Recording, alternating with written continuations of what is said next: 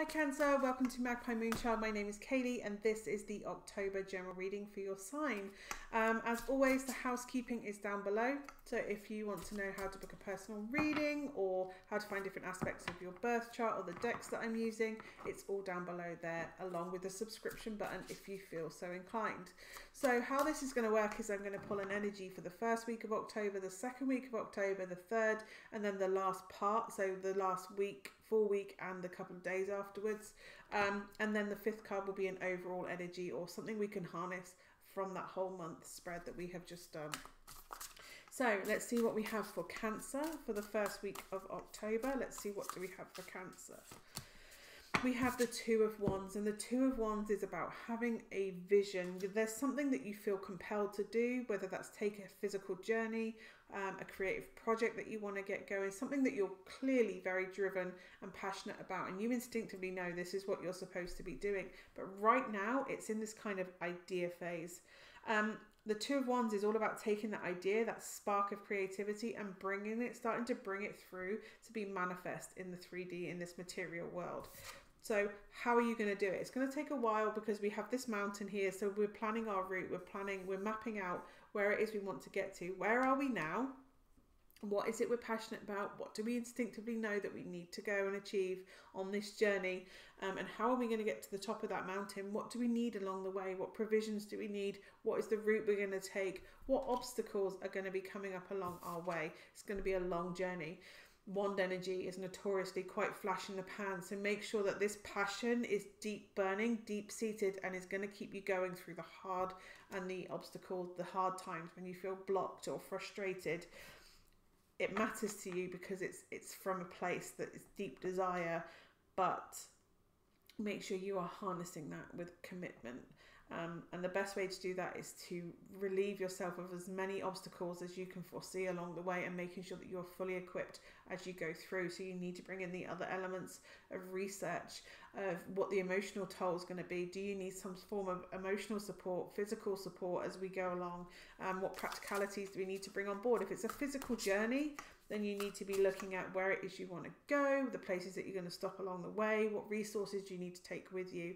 If this is to get a project going, you need to have that kind of vision of what it is you want to get to at the end and how you're going to get to that, deconstructing the process to get to, so you don't lose your morale and your creativity along the way. You will find creative solutions along the way, but the less obstacles you find, the more passionate and driven you are to get to that end goal.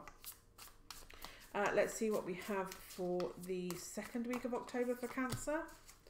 We have, okay, the Strength card and the King of Wands.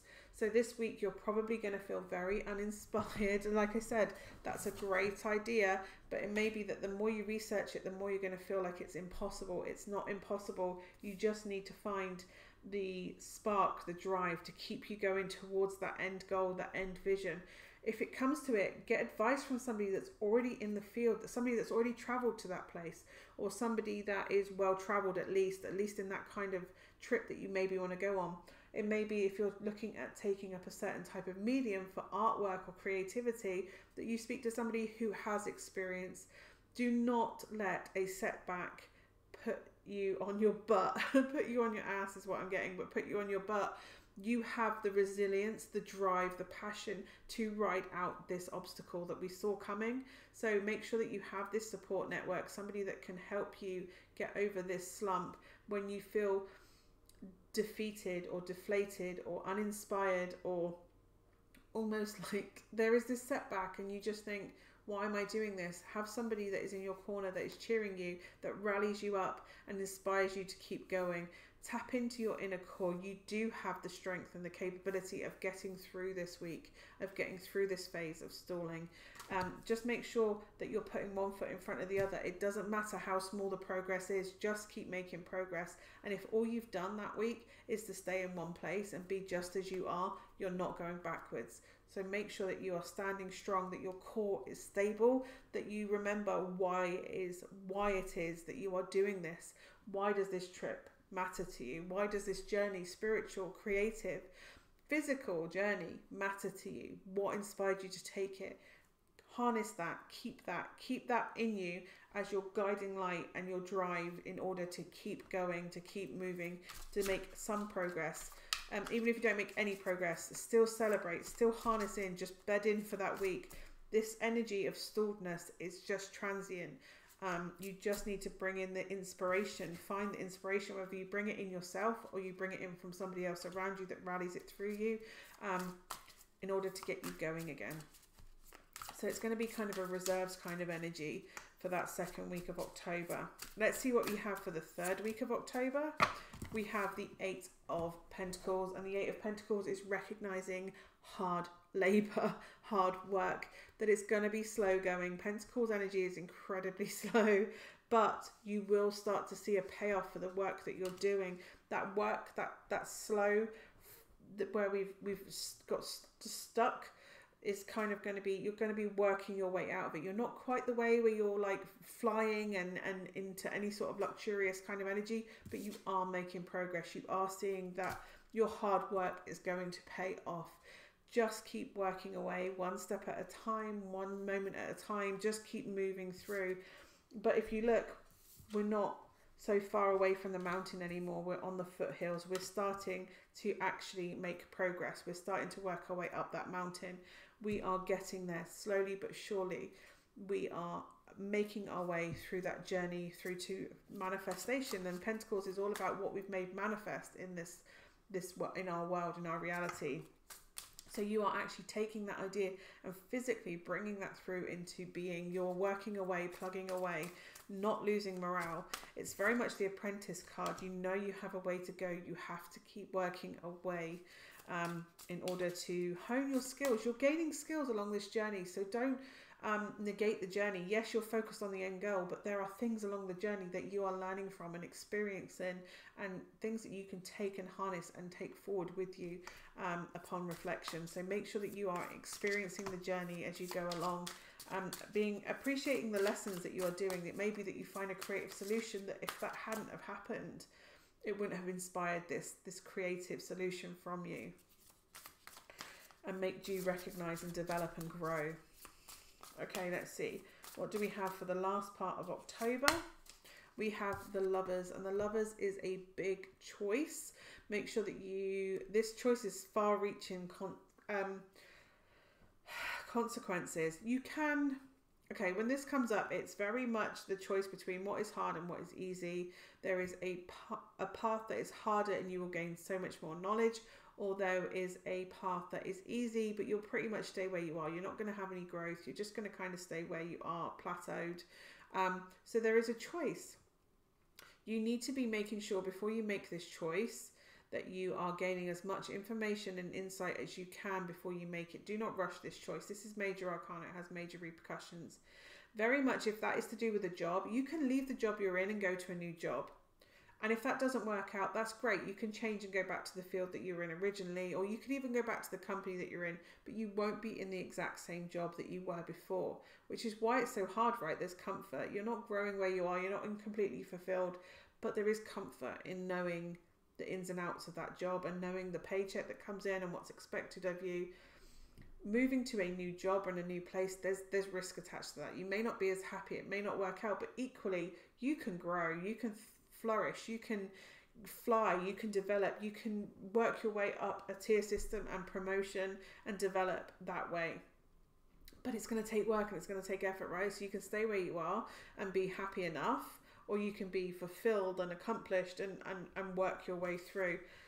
I don't know if this is a reflection of your decision to make that choice, to do that harder path, to do the hard work, and reminding yourself that if I took the other path, then I would still be where I was. I'd be unhappy. At least now I've grown. I can already see how much growth I've made. I'm evolving. I'm developing. I'm gaining wisdom. I'm gaining knowledge, and appreciating that part of your journey and reflecting on the decision and how already it's so different for you. Or whether there is a new decision coming in and you need to reflect on it in that way, where do I take the hard path, which will bring me this great benefit, but it's going to take all this work, or do I take the easy path and kind of stay where I am already? So there's going to be a hard decision. You need to be tapping into your intuition as much as your logic to make this decision. The snake moves between worlds. Also, being in that in-between worlds, it really feels like this is very much tied to Samhain, the end of the month, Halloween. So it's going to be that kind of allowing signs and signals to come in to help us tap into our intuition, our spiritual side, calling in for guidance if we require it. The veil is very thin around Halloween. It's the thinnest it goes. So spirit is very much around us. So if you want to have some information from them or some wisdom from them, ask them for a sign, ask them for the information to be brought into you so you can make this decision with as much clarity and insight and information as you can do to make that fully informed decision before you take that step. Okay, let's see what the overall energy is for this month, Cancer. What do we have for the overall energy? We have Temperance. And Temperance is, again, finding that sweet spot, finding the balance between what makes us happy and what makes us driven and fulfilled. And like I said, with that fire energy, harnessing that fire energy in a really healthy way. Temperance is often shown as fire and water. And we can have too much fire, which means we have no water at all, or we can have too much water that puts out the fire. But if we blend them beautifully, these two opposing forces, if we find that sweet spot, we create steam. And that steam can be sustained, and we can use it and harness that sweet spot of steam in order to power an engine or power a motor, and we can then harness the energy of that motor and use that kinetic energy in order to power a car or power a train or power a motor. There is power when we bring two equal forces together in order to find the sweet spot, and if they're balanced in the right way, then amazing things, exponential growth and expansion and potential is unleashed to its fullest limits that it can achieve. So if this is to do with a relationship, if this is a relationship that or a trip you're looking to do, find the balance between what you can afford and where it is you want to go. It's trying to find that sweet spot and getting the most out of your money. Or it's if it's a project that you've been doing, it's what do I want to bring into the project against what materials you actually have access to. And it's bringing this kind of inspiration and practicality, this creative air idea and the practicalities of it, and bringing it together in order to kind of create the most potential and realization of potential that we can, to have this contraction of the two together. To have all of this and all of this isn't going to work, but to blend them in the middle, to contract them to the most beautiful sweet spot where there's the least loss for each person, each element, then we can have this amazing thing happen. Temperance is also about mediation. So if there is arguments this month, you could well be bringing two opposing forces together in order to in order for them to come about reconciling a crisis point in their relationship. It can be a friendship or a work relationship or whatever, but you could be bringing two warring parties together in order to mediate, at which point they may well make a choice to leave or stay or heal or whatever, but there's a decision to be made. And also Temperance is also the alchemist, so you can bring two things that you think aren't going to work together in order to make them work and blend quite cohesively. There could also be Sagittarian or Gemini. There's a lot of fire energy around you, that Sagittarian energy, and also the talkie of Gemini. So be mindful of the fact that Mercury retrograde is happening right now. If you are negotiating and mediating two people, reconciling differences, be aware that miscommunication could be a huge factor in where that's come down. So recognizing the Gemini, the two sides to every story, that one person's seen it black and one person's seen it white, and is that because there was ambiguity in the words? So gain that clarity, and make sure that people are meeting in the middle, recognizing the other perspective. And yeah, you're pretty divinely protected right now. So if you need it, call in your angels to help you with guidance. And as I said, the veil is very thin. So call in those guides around you, spirit guides around you, if you require some kind of navigation or help with your intuition, your spiritual guidance system. in order to make these hard decisions, or to know intuitively where to apply your energy and which direction to go. If you want some guidance on how to make decisions and ways to move forward. I hope this is of some use to you, Cancer. Hopefully I will see you again soon. Bye for now.